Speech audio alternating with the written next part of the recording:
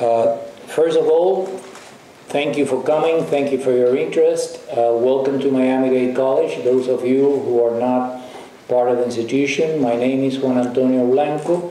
I am the Executive Director of the Center for Latin American and Caribbean Initiatives at Miami-Dade College.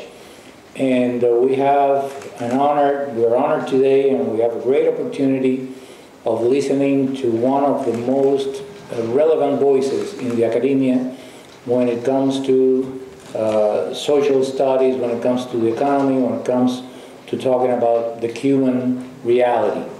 That is Dr. Carmelo Mesa Lago, who everybody, disregarding whatever ideological passion positions may have, respect highly anywhere that he goes.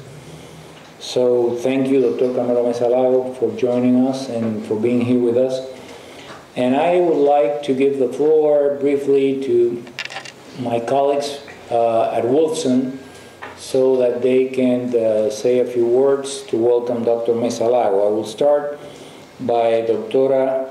Ana M. Cruz, who's the chairperson of the School of Business here at Wolfson.